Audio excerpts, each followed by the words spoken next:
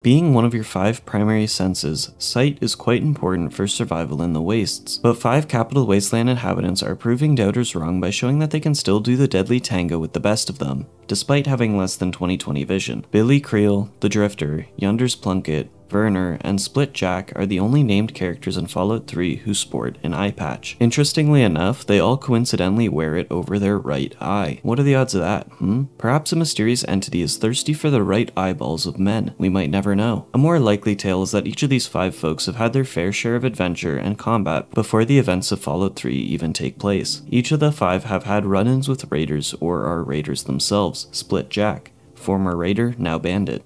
Yunders, outlaw and raider. Creel, fought raiders. Werner, former pit raider.